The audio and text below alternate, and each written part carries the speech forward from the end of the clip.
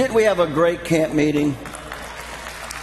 We thank the Lord for it. We've been getting so many emails from people that have gotten back, and then emails and the calls that came in today of people that watched it, telling us how blessed they were, how they sensed the Spirit of the Lord.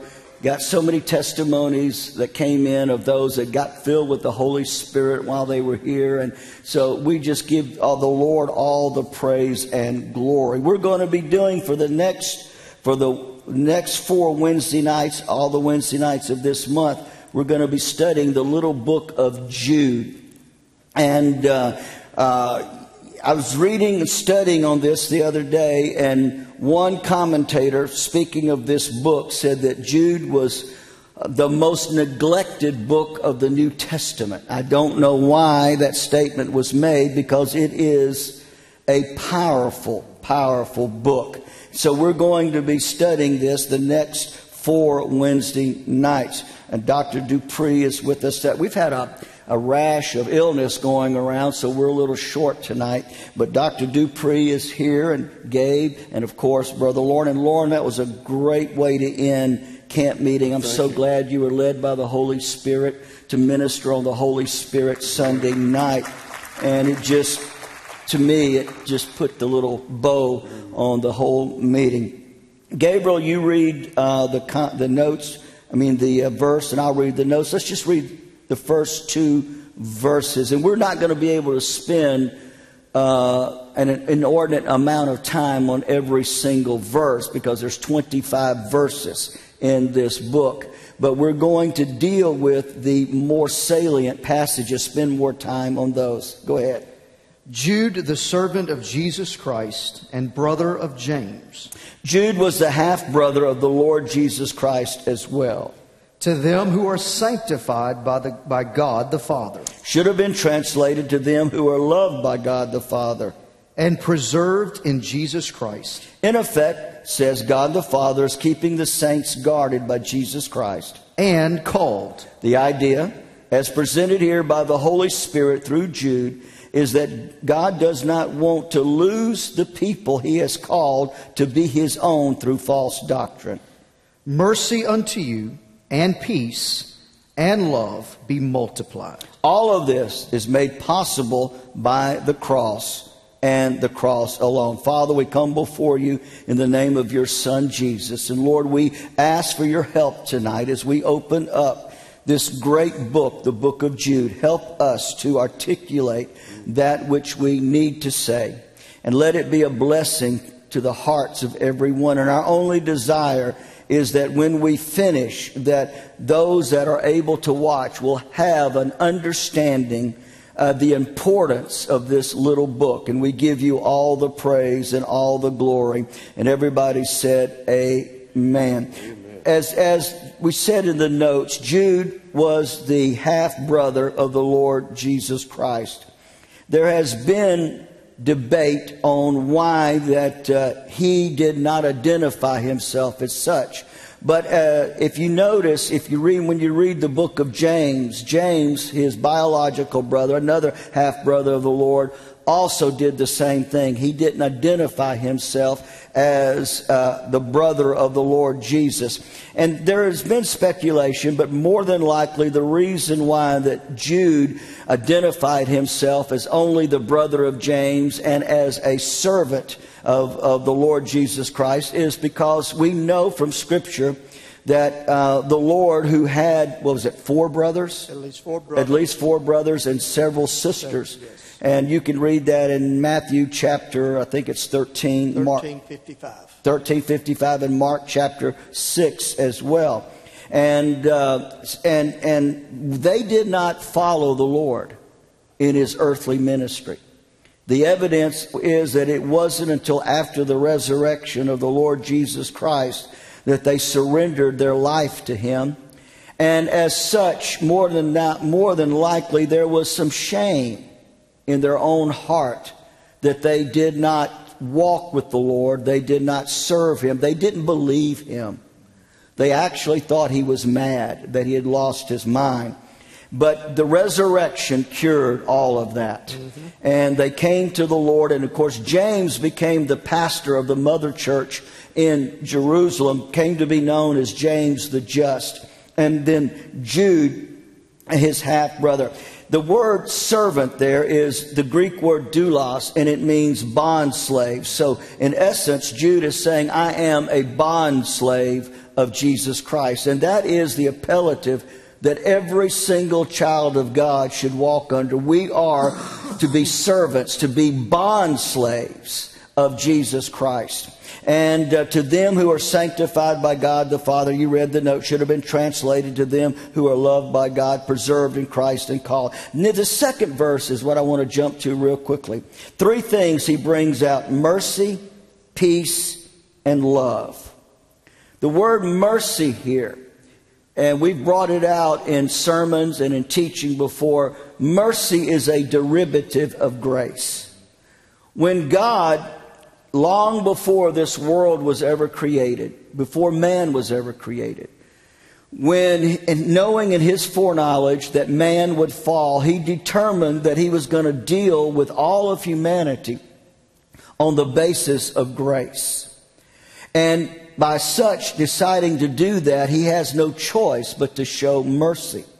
And if you want an idea, a definition of this word mercy, and gentlemen, y'all may have a better definition, but the best that I can find is mercy, as it means here, is the pity of God given to undeserving humans. As grace is the goodness of God given to undeserving humans, mercy is his pity. He looked down upon us, and he saw us, and he had pity on us in our lost condition. But there's a difference between the human pity that we have for one another and godly pity. In our pity, we can only feel sorry. Right. But in God's pity, he can do something about it. And he did something about it by sending his son, Jesus Christ. You know, real quick, that's the difference, and you hit on that, and I believe that we should just deal with that just a little bit longer. The fact that God did something about it. He didn't just feel sorry for us in a sense of saying, well, I'm sorry this happened to you. But he did something about the problem at hand, and that is, of course, Calvary. And I think that all of us need to have an understanding of God's mercy. We sing that song, His grace and mercy brought me through. And one of the things about mercy that's so important is it's an upward look from the human. We're looking up for help. We're looking up for something. We're looking up for an extended hand. God is looking down, not just to extend a hand, but to do something and to help us out of that. And the beautiful thing about this is that his mercy is new every morning. That's right. Oh, and another word that might be added to it is compassion. Yes. And it's literally what Gabriel has said, active pity. And compassion isn't just, I feel sorry for you, but he extended that sense of feel towards humanity through his son. So it's active. There's a mercy that doesn't just feel pity for someone, but as we've said, it has compassion and moves towards the individual to resolve the problem. You know, this idea that some, unfortunately, in the church has presented of our Heavenly Father as a vengeful God who is in heaven wanting to pour out wrath and judgment. And of course, there is wrath and judgment to come for those who won't accept him. But that is a terrible presentation of God. God is merciful. And we need to understand that he loves us. I mean, every morning when we get up, we should be in awe of the fact that in spite of all of our problems, he loves us. Yes. And because of his love for us, there is mercy there. When we mess up, and we all mess up, we will all, look, we are an accident waiting to happen. We're a failure waiting to happen. But in our failure, God is not looking to squash us and to punish us, but he loves us. And he wants to show mercy. Of course, it is incumbent upon us when we fail the Lord to immediately repent and ask the Lord to forgive us. And the moment we do, His mercy is new every morning. You cannot there is nothing we can do that can stop the flow of mercy except not asking for help, not asking for forgiveness. Well, mercy, and I like that term, compassion. It's God showing compassion to people who didn't deserve it, to take care of what we can't do ourselves. There are too many people who have a picture of God who's sitting in heaven waiting to punish, looking for an opportunity to punish. And that's not how we should view God. We should view God as a compassionate Father who loved us so much that He gave the greatest gift that He had, His Son, Christ Jesus. And as He is merciful to us, so too, as children of God, are we to be merciful to other brothers and sisters. Yeah. I remember several years ago, I was invited to a pastor's conference. This was in the late 90s, so it's been a long time ago. And it was a pastor's conference, and there would probably be about 2,000 pastors in this conference in Orlando. And the gentleman the group that put it on, they had a special dinner the night before it was to start for the officers of this organization, and I don't even remember who it was, to be honest with you. And they invited me, even though they just invited me to the conference, and they invited me to this dinner. So I came in, and I didn't hardly know anybody there. And I was sitting down, and I was trying to figure. I knew, just 3 or 4 people out of maybe 100 in there. But across on the other side of the room, in a round table, was sitting a young man and his wife. He had been the youth pastor at one of the largest independent charismatic churches in Atlanta, Georgia, that came out of the Church of God. You probably know who I'm talking about. And there had been problems there. There had been problems in the pastor's life, and it caused a lot of problems. And this young man had been the youth pastor, but not only the youth pastor, it was his uncle. Mm-hmm. And in the course of all of the going on and what all that, the newspapers and the media, well-known church, well-known name in the community. And I don't really know what all the problems were, but he got drug into it because of identification. Yeah. Just because he was related and because he was on staff. And it was so hard that he had to leave. He had to resign and leave. And he was in between, not knowing what he was going to do. And I didn't know him. I'd never met him, never spoken to him. But I'd seen his picture in the news. And I could see the consternation and the hurt on his face. And I just, knowing how that we had been treated by some, I made it a point. And he was kind of like, nobody was giving him the time of day. They were just, these other preachers were just ignoring him. And I just got up and I walked over, knelt beside him, tapped him on the shoulder. He turned and looked at me. And I said, I don't know you. We've never met, but I just want to tell you I love you. And when I did that, he broke, and he was 6'4", had been an athlete in college, Georgia Tech. He broke and began to weep. Isn't that what Christians are supposed to be? Amen. We don't know the ins and outs. We have to leave that door. So show mercy. Well, Pastor Donnie, didn't Jesus teach us to show mercy? When the disciples asked Jesus, teach us to pray. Part of what he taught them, and you see this in Matthew chapter 6, I believe it's around verse 13. Forgive us our trespasses as we forgive those who trespass against us. Yeah, mercy and forgiveness go hand in hand. They go hand in hand. You can't receive it till we give it. Exactly. And if you want mercy, give mercy. Amen. at peace. There are two types of peace in the life of the child of God. One is justifying peace. Every single one of you sitting here and every one of you watching, the very fact that if you've accepted the Lord Jesus Christ as your Savior, every one of us has justifying peace. But sanctifying peace is something else totally. And this is what Jude is talking about here, sanctifying peace. Sanctifying peace is really hard to define, but it's the work of the Holy Spirit in our lives, the life of the believer, to bring us to a place that in the midst of life's difficulties, in the midst of the tribulation and the storms of life, there is peace, the peace of the heart.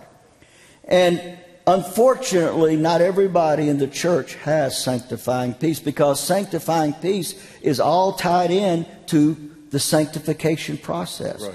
How we live for God. And since so much of the church, they don't know how to live for God, they don't have this sanctifying peace. And the only way you can have that sanctifying peace, and well, you know, I used the little thing you brought up. Yes, give that to us real quick. Well, it's if they want to put it up, it's the defeated Christian living and victorious Christian living.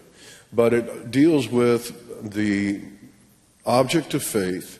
Or let me start again. It deals with the focus first, then moves to the object of faith, then goes to the power source, and then goes to the result. For victory, the focus has to be on Jesus Christ, who He is and what He's done. When the person and the believer really studies out in Scripture who He is and what He's done, the object of their faith will become the finished work of Christ, what Christ has done for us on the cross. When your faith is residing in God's provision, the work of the Holy Spirit now is a non-stop entity in the heart and life of that individual. And He's able to provide grace for us. The end result of that is sin shall not have dominion over you, or victory. And that's the process. The point I wanted to make in this is that when you are allowing the Holy Spirit to work in your life, and your focus is correct, the object of your faith is correct, sanctifying peace will always come. Yeah. If I might quote Paul, please, from Romans chapter 5 and verse 2. It's the perfect definition. Verse 1 of Romans 5 says, "Therefore, being justified by faith, we have peace with God through our Lord Jesus Christ." That is justifying peace. But verse 2 gives us sanctifying peace and gives us a definition. "By whom also we have access by faith into this grace wherein we stand." So this peace that we're talking about is the result of grace equipping us to stand no matter what we go through as a result of properly centered faith. And it brings peace. Yeah. It brings peace. Then he said love, and that is agape love. Be multiplied. And the whole idea in that statement is that this should be, these triple attributes should be working and multiplying on an ongoing basis in our lives. In other words, mercy is just multiplying. Yeah. Peace is multiplying. The love of God is multiplying in our hearts and be shed abroad toward others. Verse 3 gets us into the heart and the reason why Jude wrote this book. Beloved, when I gave all diligence, a compulsion generated by the Holy Spirit, to write unto you of the common salvation. He had at first thought to write an epistle similar to Romans, but the Holy Spirit, although the author of the compulsion, did not lead in this direction. It was needful for me to write unto you. The implication is that whatever was to be written had to be written at once and could not be prepared for at leisure. And exhort you that you should earnestly contend for the faith. Refers to the fact that the saints must defend the doctrines of Christianity with intense effort, which was once delivered unto the saints. Refers to the fact that no other faith will be given. The idea is that God gave the Christian doctrines to the saints as a deposit of truth to be guarded. The whole idea of the particular verse, what Jude is saying here, he had set out to write a letter, an epistle. But it was not what he wrote eventually. He set out to write, when he said the common salvation, to write something along the lines of the book of Romans, talking about salvation, how one is saved, what Jesus Christ did to atone for sin. But as he would sit down to write, the Holy Spirit moved upon him in such a strong way. And what we have here, we see the work of the Holy Spirit in leading him and in giving direction. He had leading to write a letter. His idea was to write, as I said, something similar to the book of Romans. But the Holy Spirit moved upon him to address a problem that was becoming prevalent in the church today. Now that speaks of direction. So that tells us the Holy Spirit wants to work in our life, first of all, to lead us, and then to give us direction, to show us what to do, and then how to do it. And so he gets direction from the Lord, and he said, it was needful me to write unto you. That word needful, the idea in the Greek is that the Holy Spirit compelled him. Is this as if the Holy Spirit came down, took him by the shoulders, and pushed him into a direction? No, this is what I need done. And the purpose of that writing was to exhort, that was to warn, that we should earnestly contend. That word earnestly contend is very interesting in that it speaks of the sporting events in the Roman Empire of that day, that when they would run a race, whether it was the Greeks or the Romans, it all meant the same. They just didn't run, but they would run and push themselves until they would agonize. I mean, they would leave nothing left. They would literally, sometimes their heart would explode because they would run so hard with the goal to win. Actually, this term, earnestly contend, is where we get our word agony. Yes. That agony. And so the Holy Spirit moves on him and tells him, you're to tell the church that they are to agonize. They are to fight. They are to struggle, if you will. And it will be a struggle to stand up for truth. But they must not waver when it comes to the faith that I have established. Yes. Now I want you to understand something. This is not an admonition just to preachers. But every single one of you have been called by God, and those of you by television have been called by God to contend for the faith. Now what does that mean? It means standing up for truth. Right. Yes. It means not letting error go by when you have an opportunity to set the record straight, if you will. Doesn't mean to be contentious. Doesn't mean to be mean. Though sometimes in standing for truth, there will be contention and there will be hostility. But he is saying that what God has given us is so important and so precious that Satan is sending in individuals that will come in to pervert the truth, to lead the people of God away. And we as believers who know the truth, whether you're the pastor, whether you're a layman sitting in the pew, when we know the truth, we must not allow anyone to pervert the truth when we have an opportunity to set it straight. That's it. Now, when you do that, you're not going to win friends, but you might save souls. Amen. Amen. Hello? Yes. You might save souls. And many times people just parrot or what they believe what they've been told. And really when it gets right down to it, because of television, when you talk to a lot of Christians, you'll find that they have borrowed a little bit from here, a little bit from here, and a little bit from here, and they've got spiritual gumbo. And it's just all this stuff thrown together, but there's no organization, there's no structure. And you have to, and when they start repeating things or doing things that are contrary to the Word of God, we as a believer, we have to stand up for truth and say, listen, hey, I'm sorry, but that's not right. Right. That's not right. And we bring them back to the Word. God has called every one of you to be a minister. I didn't say a preacher, but I said a minister.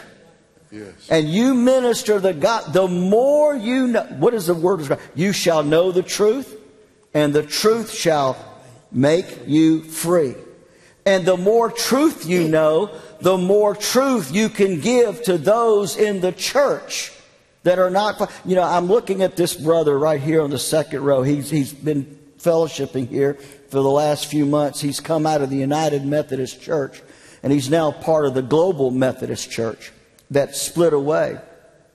And when they had that major meeting a couple of years ago in their convention, and they were wanting to endorse homosexuality, lesbianism, to ordain homosexuals, to ordain lesbians, embracing transgenderism and all these other things. I was watching a video, and I watched an African bishop from the Methodist Church step up.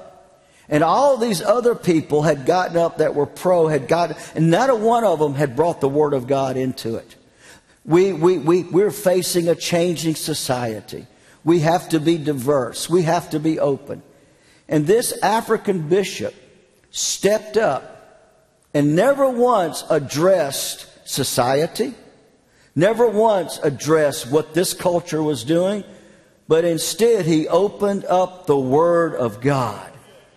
And he began to refute everything they said by the Word of God. And it stopped everything in its tracks. This one man stopped that vote. Now, eventually it went through, but what's happened since then is over 5,000 Methodist churches have said, we are not going that way. We're going to stand for the Word of God. We're going to do what the Bible says. And that's earnestly contending for the faith. Right. You know, all of us, when I say all of us, I'm speaking of Papa, you, Mimi, myself. We've all had to take stands in certain regards on certain issues. And each time that each one of us had to take a specific stand to contend for the faith, it did cause a lot of contention. But at the same time, the people that were either brought to Christ, brought out of that circumstance or whatever that issue was, far outweighs the contention. And I'll never forget the time when I was in North Carolina at a youth convention. And I was asked to go. I did not know who the pastor was, but I was invited. And I went. And so I was sitting in the, I guess it was like a Longhorn Steakhouse or something like that with the pastor and the youth pastor. I asked for an order of service. Well, the youth pastor said, we've got a great thing. We've got a DJ, we've got a rapper, we've got dancers, we've got all this stuff that's happening before the service. And I said, you know I preach against all of that.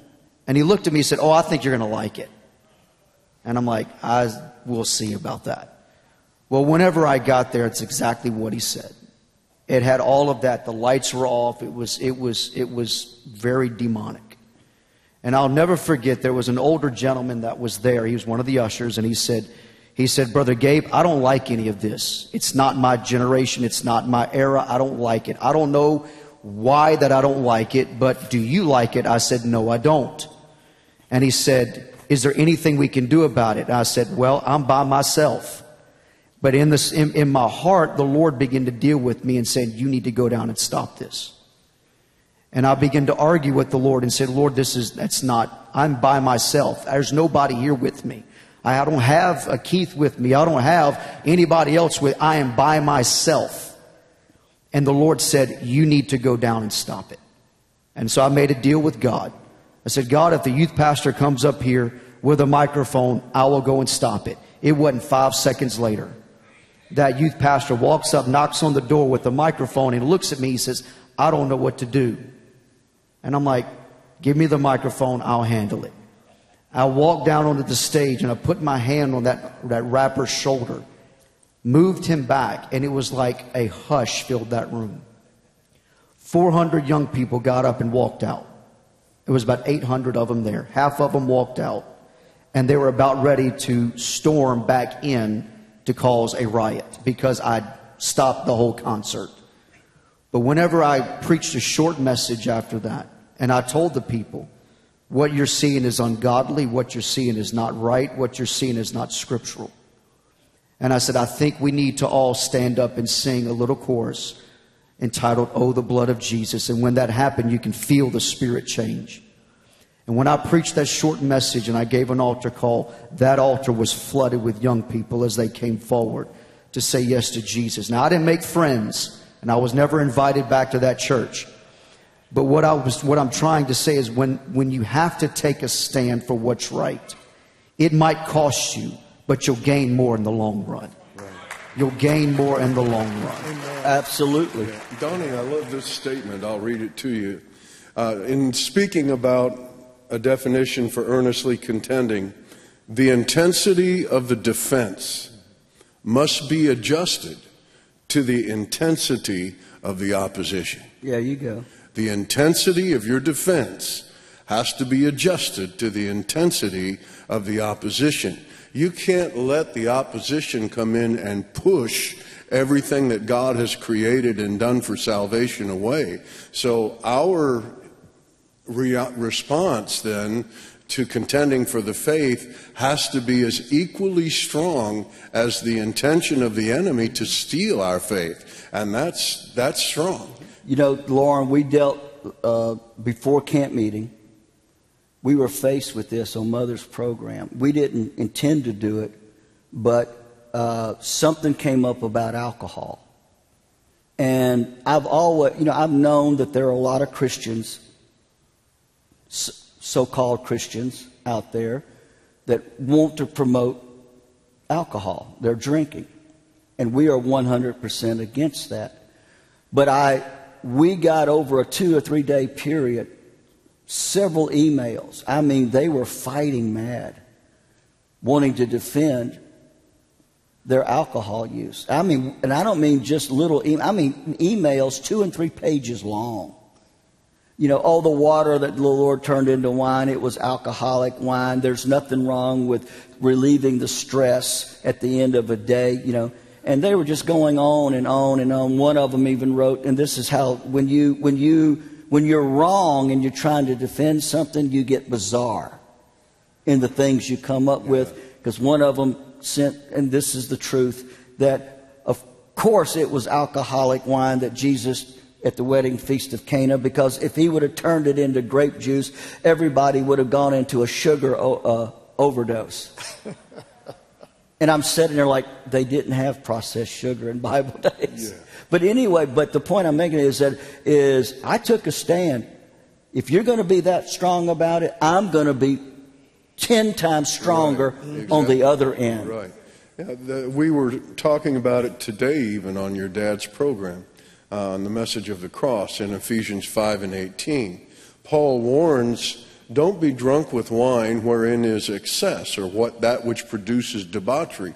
The idea is, don't be, because alcohol at any level enters the bloodstream and impacts every single aspect of the human being.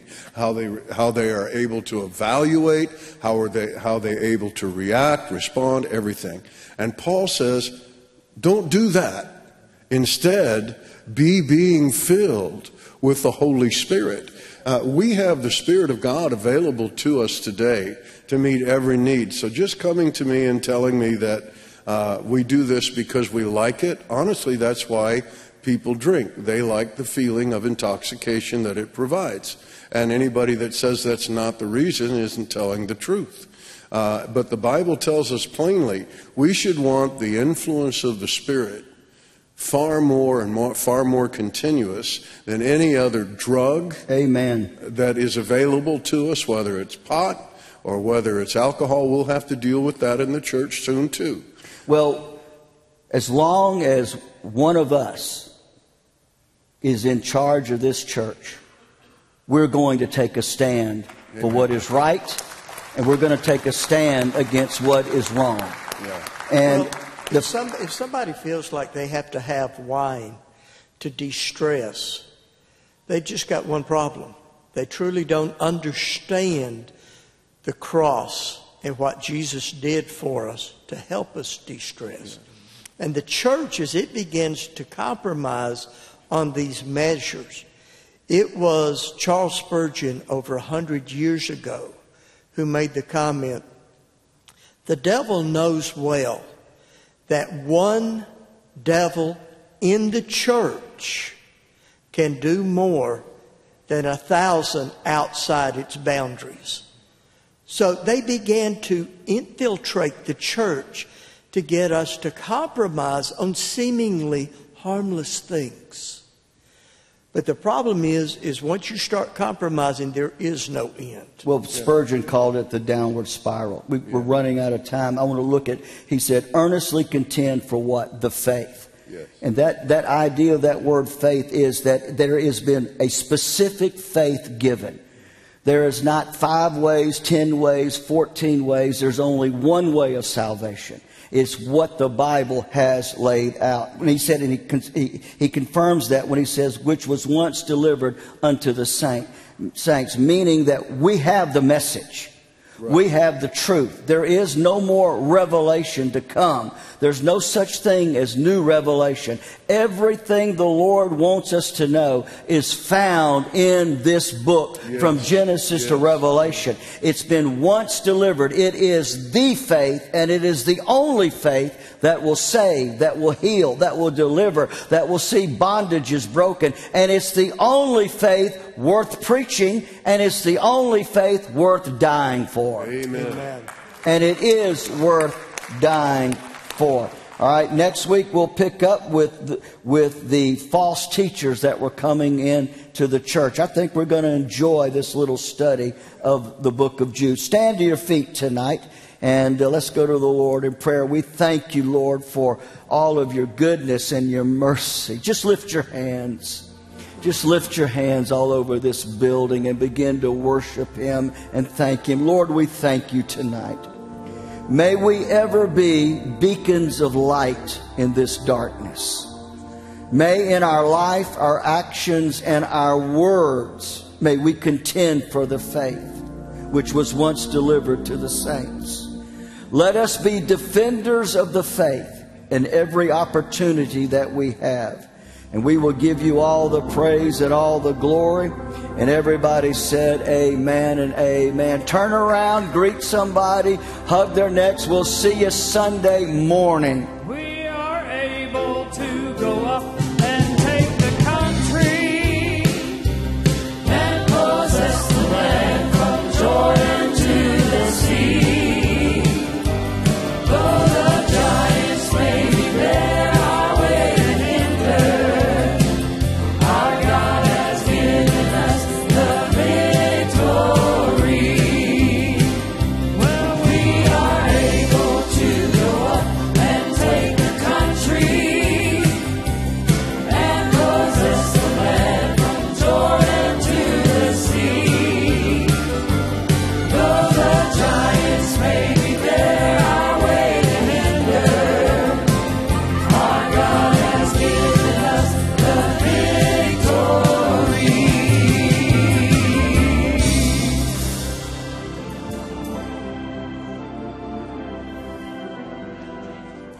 We hope you were blessed and enjoyed this live service from Family Worship Center. Family Worship Center, located in Baton Rouge, Louisiana at Jimmy Swaggart Ministries, holds 3 services weekly: Sunday morning at 10 a.m., Sunday evening at 6 p.m., and Wednesday at 7 p.m., all Central Time. All services are broadcast live on the Sun Life Broadcasting Network, Sun Life Radio, online at sunlifetv.com, and on the free SBN Now app. To join the Family Worship Center Media Church, call 1-800-288-8350 or join at jsm.org. Live services are produced by the Sun Life Broadcasting Network.